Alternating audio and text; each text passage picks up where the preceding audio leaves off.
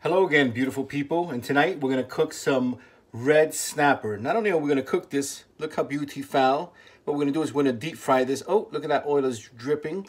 So the first thing that I want to say is just make these slits with a knife and then season this really simple with salt, pepper, and a little bit of garlic and onion powder. That's it, because we're also going to drench this afterwards in flour that we also season with salt, pepper, garlic, a little paprika, and onion powder. So stay tuned, my friends. I'll show you the next steps.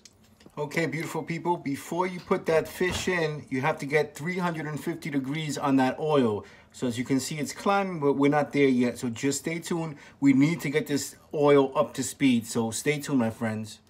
Okay, so we finally hit that oil temperature at 350 degrees. And what I'm gonna do now is put in that beautiful red snapper that I drenched in flour.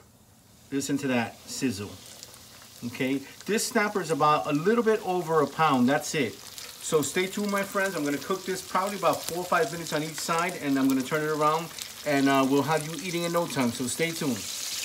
Okay, so it's been about 5 minutes on that side. We're going to turn it around now. Look how beautiful. Let's do this together really quickly. Look how nice.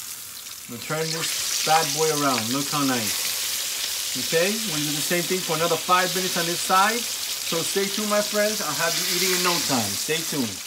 And there it is, my friends. After 5 minutes on each side, look at that beautiful red snapper that we just fried. Look how beautiful, okay? Enjoy it, my friends. And you can do this with whatever. Onion rings, French fries, mashed potatoes, rice, whatever you like. But here it is. Enjoy, my friends. Enjoy.